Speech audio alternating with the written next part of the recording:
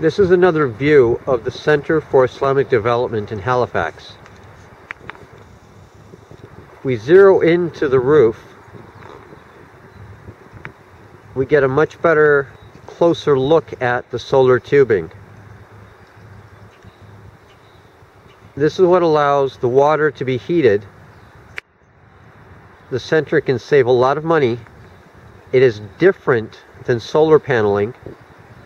It has allowed the water to be heated, and as any observer of Muslim places of worship knows, when it comes to ablution, wudu, which is the washing which is necessary before the prayer, we go through a lot of water.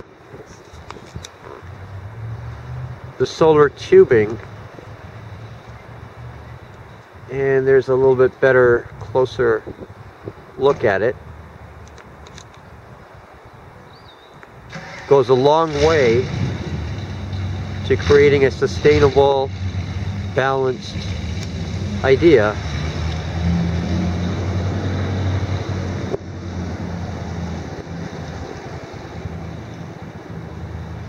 for Islamic buildings that should be green.